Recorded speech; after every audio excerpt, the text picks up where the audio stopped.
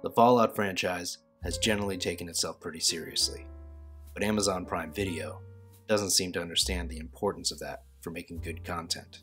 Fallout 76 is a multiplayer cash grab suckfest and therefore does not exist in this universe. Even with the strange wasteland perk and all the zany chaos within the games, Fallout is not a comedy. And yet, the trailer shows comedic scenes multiple times and makes a point to jar you out of itself at the expense of what should be a very dark preview. Although I have to give credit where credit is due, they have certainly nailed the costumes and set designs, and those people deserve an award for that, because man, they look spectacular. But aside from that, Fallout has always been an exploration of humanity's reaction to the apocalypse, something that stems from the bleak and primal reality of human nature that is portrayed so gruesomely perfect in the Mad Max franchise, something the games have clearly taken inspiration from. So Fallout TV's content should reflect that. The games feel dark and almost hopeless through images, characters, and stories, in addition to your control of the characters' choices that have consequences, some of which are severe and happen no matter what you choose. Lose-lose scenarios. Things that probably won't exist in the show based on what I've seen so far. You see, the general tone of the games doesn't always have to look dark to still feel dark. But TV shows and movies don't have the luxury of a physical connection to the audience with the controller or the choices, so the footage should at least feel dark to convey that apocalyptic feel. But this show looks like Barbenheimer. Everything is so clear and bright that even the dirt looks clean, which will be fine except for...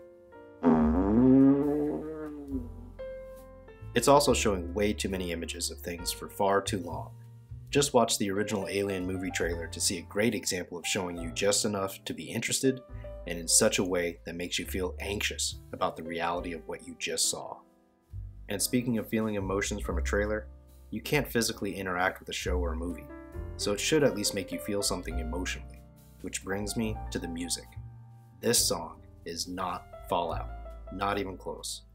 And I know exactly which Fallout game trailer they got this tone from, but the difference is that the game version doesn't suddenly stop for comedic relief, even once, let alone twice. So the song choice in the game trailers is a useful juxtaposition. It also wasn't a hyper-modernized version of the song. It mostly worked. Mostly.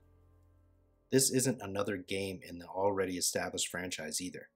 This is building the foundation of something new, and it should be treated as such in the context that the audience is starting from zero. So far, they've set the expectation that this is going to be just another cog in the wheel of timeless, boring drama, slapped down with unwanted and unwarranted jokes, instead of this being a ride the characters are not going to enjoy. So let's talk about that. The acting, with the dialogue given, doesn't seem to be exactly top-notch. The deliveries are just lackluster and don't give the audience any emotion to latch onto. I felt absolutely nothing when the people spoke, especially this guy's god-awful acting as he tries to hype up the difficulty of surviving the "oh look, dog-munching flesh, funny." Of course, the development of the characters is yet to be seen, so the possibility for interesting people is still there. But even with the companions, the games revolved around a singular, most important character, so hopefully the show does the same, and the three so-called main characters are just one person with two companions as the story progresses. As for those three, I'm very excited to see Walton Goggins put in a great performance based on his work in the past. But Ella Purnell, on the other hand, did not showcase the makings of a good actress in Army of the Dead. That being said, she didn't have a whole lot to work with Zack Snyder. So I'm hoping that's just a one-off, and the attempt at comedy in the trailer wasn't her at full capacity. As for Aaron Clifton Moten, I don't know anything about him, and it seems like the trailer doesn't either. So fortunately for him, he has even ground to stand on, for now. His judgment will come soon enough as the story plays out. Oh yeah, the story. Based solely off the trailer, I have no fucking idea what the show is about. And that's having played the shit out of the games and researching the show.